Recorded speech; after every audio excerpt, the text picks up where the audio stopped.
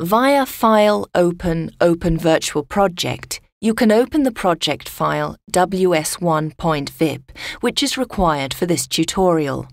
You can find this in the Program folder under Audio, Tutorial Video, Editing, Arranging, ws1.vip. Press the play button and listen to the output material as a loop.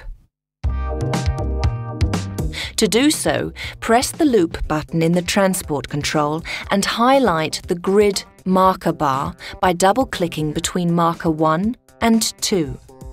Playback can also be started using the space bar. As you can hear, the bass only plays for 2 bars.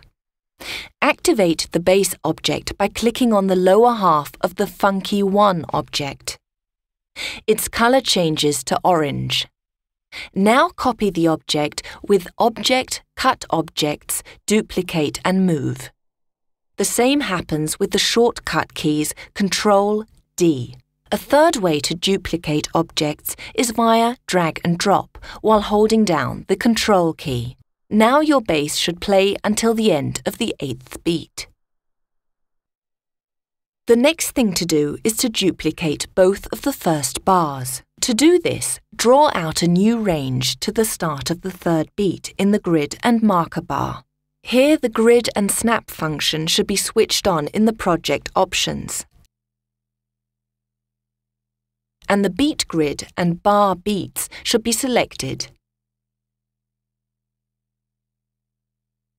Bars and beats should also be selected in the transport window beside the play position display.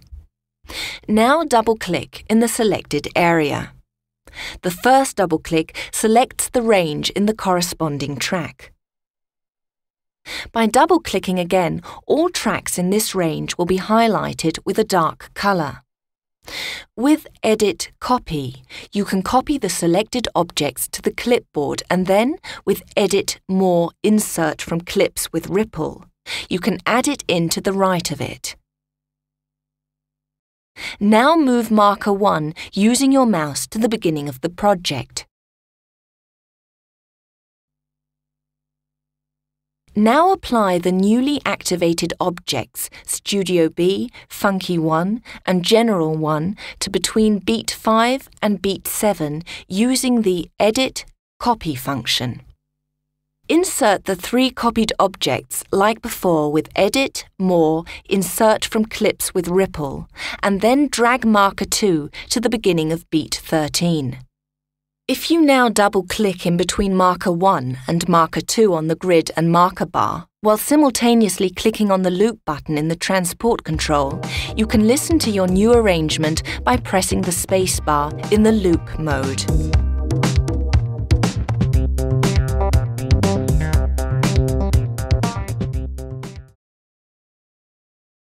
To make the intro sound a bit more interesting, you'll want to introduce the bass later on.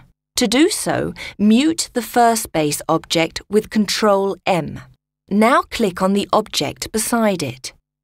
For the following editing function, increase the display size of the activated object. You can quickly and easily zoom in by left-clicking on the grid marker bar at the position of the current object, holding down the mouse button and dragging it down vertically. This way, you can work very precisely in the wave display.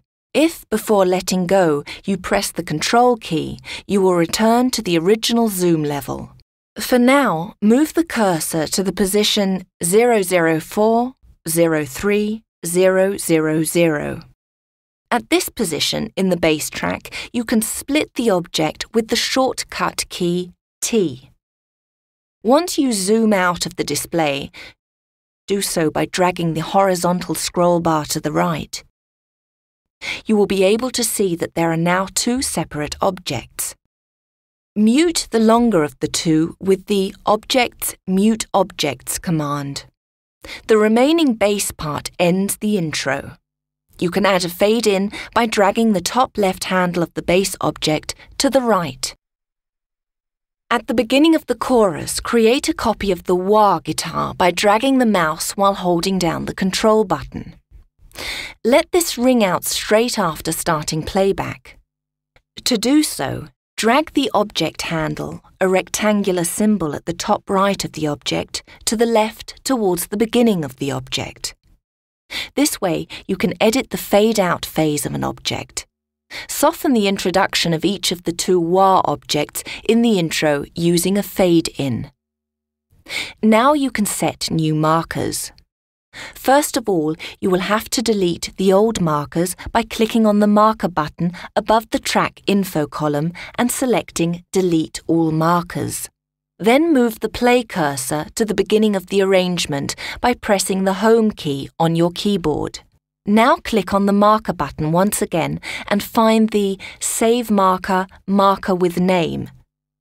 Name the marker Intro at the beginning of the song, and do the same for the marker you wish to create at the beginning of the first verse at the song position 005, 01, 000 to give it the name First Verse.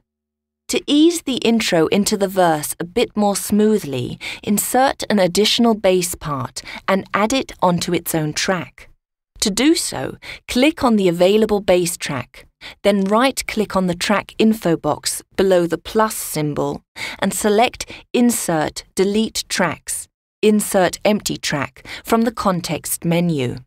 In the newly created track, open the track info dialog by clicking on the S3 field.